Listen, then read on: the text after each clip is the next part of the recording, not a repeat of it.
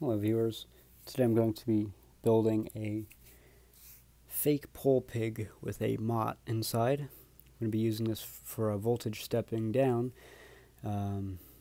Usually when I do like high voltage power line experiments outside with these transformers, I like to see the voltage drop on the lines. I was thinking I could order, like a half kVA pole transformer, but those actually cost as much as a big transformer, which is quite surprising.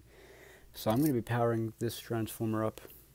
That's going to be stepping it down with that big transformer over there. It's 2400 volts. This has a 20-to-1 ratio, but like I explained in the other video, since small transformers really struggle to step up voltage, so you have to have a bigger ratio than the output will actually be. So this will be able to handle 2400 volts fine. So these are the things that I purchased for this. I think it'd be cool to get this insulator in there, this bushing, from a real pole pig. As you can see, it's too tall, so yeah. So these got all these connectors off Amazon. This paint can, microwave oven transformer. It's pretty small. I'd say this is probably only like 100 VA continuous max, I'd say. It's a pretty small transformer. Just for a reference, that there is a 0.75 kVA transformer, so much larger. These bushings here, I actually had to order these off Alibaba directly from China. I can't find these anywhere in the USA. They're porcelain feed-through bushings. I have two for low voltage and one for the high voltage. And it's only going to be 2400 volts, so it's about the size of one of these bushings. Usually 2400 volt transformers have a bushing like this right around the back, so. But anyway, I'd begin. Unfortunately, I did have to compromise the integrity of this can when drilling through for that hanger there. I tried soldering for like a whole hour, trying to just solder it on. I couldn't get it. My soldering skills take the piss. So inside I put a whole bunch of caulking around the bolts and put a piece of waterproof tape there, hoping that will hold the oil in, which it should. So let me begin the assembly. And I have some transformer hydraulic oil in the background. I don't think it's financially feasible just to put real transformer oil in these.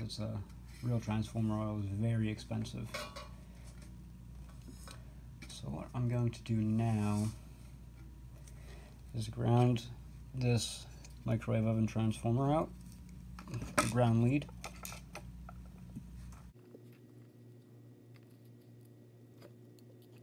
And this is the side that I filed down to get good contact to the case.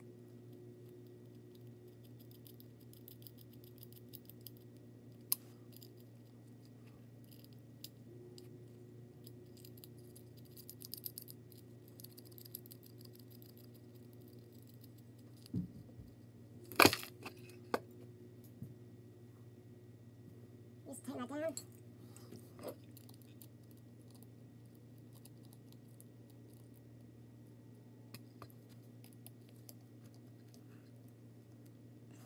Possible. That's the case I'm going to set to even on the cord, but that's okay. The other side, attach these here. Already tested the polarity on this, so that's excellent. That's X2.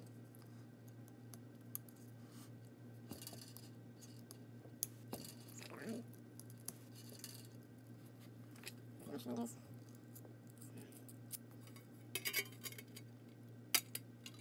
Should be putting hot glue in all these bushings, but I cannot find my hot glue for the life of me. So I'm just going to take a chance. I could do it later. That's the high voltage bushing. Tighten that down, be safe.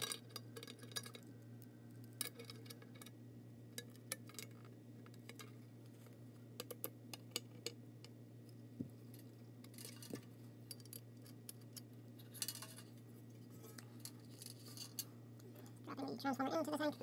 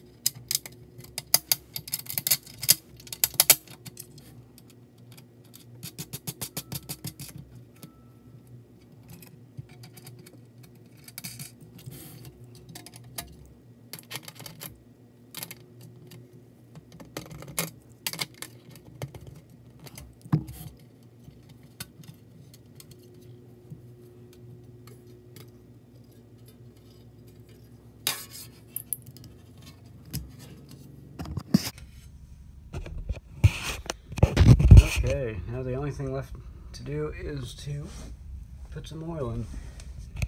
Gotta leave the 3-volt windings in there. Maybe I'll put a external 3-volt lamp on it. Some transformers do have a load indicating lamp on them, like a really old, it's a very old thing, but let's go X1, X2, ground.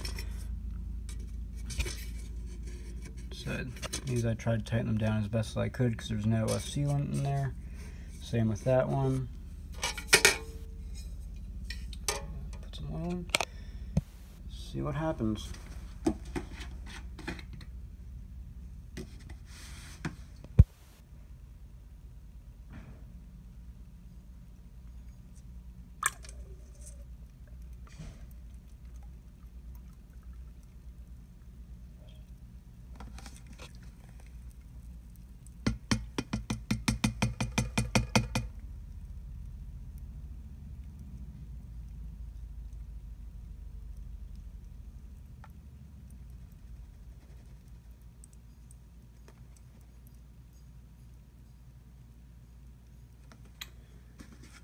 That looks pretty good. And it does not appear to be leaking out the back, which is good. So, the case on. And let's try it out. And now for an arc.